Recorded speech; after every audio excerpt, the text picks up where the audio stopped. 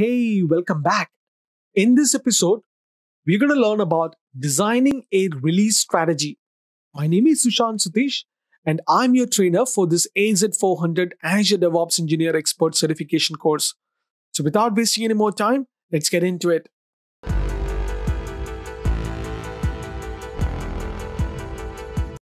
Let's start with understanding what is traditional IT. A few years ago, IT was a facilitating department. IT was there to support the business users, and because time had proven that developed software that had bad quality by default, software changes were a risk. The resolution for this quality problem was to keep changes under strict control. The department that became responsible for controlling the changes became the IT Pro department. In the past, but also today, the IT Pro department is responsible for the stability of the systems, while the development department is responsible for creating new value. So let's understand what is a silo-based development. Long release cycles, a lot of testing, code freezes, night and weekend work, and lot of work involved ensure that everything works. But the more we change, the more risk it entails. Let us have a look at the silo-based development. If you look at this picture of traditional silo-based value stream, we see bugs and unplanned work, necessary updates, or support work and planned value-adding work all added to the backlog of the teams. When everything is planned and the first gate can be opened, everything drops to the next phase. All the work and thus all the value move in piles to the next phase. It moves from plan phase to a realize phase where all the work is developed, tested, and documented, and from here it moves to the release phase. All the value is released at the same time. As a result, the release takes a long time. Now let's look into how you can integrate continuous delivery into this. Now the new scenario is we need to deliver fast and the product we make must be good. And we should do this with our software production being cheap and quality being high. To achieve this, we need something like continuous delivery. We need to move toward a situation where the value is not piled up and released all at once, but where values flow through a pipeline. Just like in this example, a piece of work is like a marble, and only one piece of work can flow through the pipeline at once. So work has to be prioritized in the right way. So as you can see, the pipeline has green and red outlets. These are the feedback loops or quality gates that we want to have in the place. And the feedback loop can have different things. A unit test to validate the code, an automated build to validate the sources, an automated test on a test environment, some monitor on a server, usage instrumentation in the code. So now let's understand what is continuous delivery.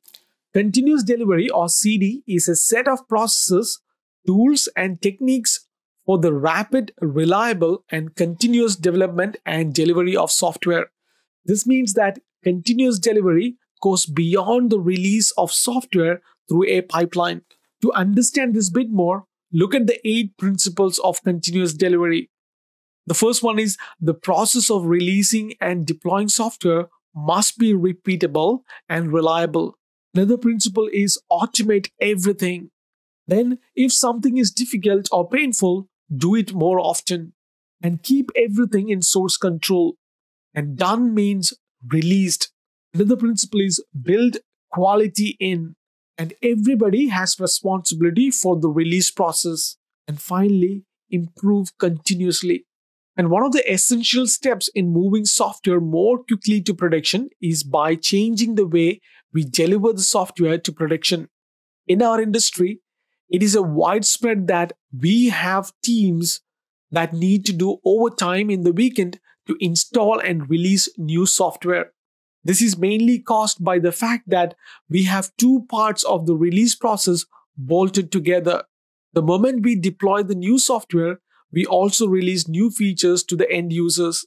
The best way to move your software to production safely while maintaining stability is by separating these 2 concerns. So we separate deployments from our release. This can also be phrased as separating your functional release from your technical release. Let's look into release and release processes. We start with defining a release process or release pipeline. The release pipeline contains all the steps that you walk through when you move your artifact. The stages can be a development stage, a test stage, or production stage, or just a stage where a specific user can access the application. The release itself is something different. The release is an instance of a release pipeline. You can compare it with object inheritance. In object orientation, a class contains the blueprint of definition of an object, but the object itself is an instance of that blueprint. So how do you measure the quality of the release process? The quality of your release process cannot be measured directly because it is a process. So what can you measure is how good your process works. So if your release process constantly changes, this might be an indication that there is something wrong in the process. If your release constantly fails and you constantly have to update your release process to make it work, it might also be an indication that something is wrong with the release process. So what can you do to keep track of your release process quality? This is by creating visualizations about the quality of all the release following that the same release process or release pipeline. For example, adding a dashboard widget which allows you to show you the status of every release. That concludes this episode. We're going to look into Module 9, Knowledge Check. So I will see you on the next one. Until then, take care.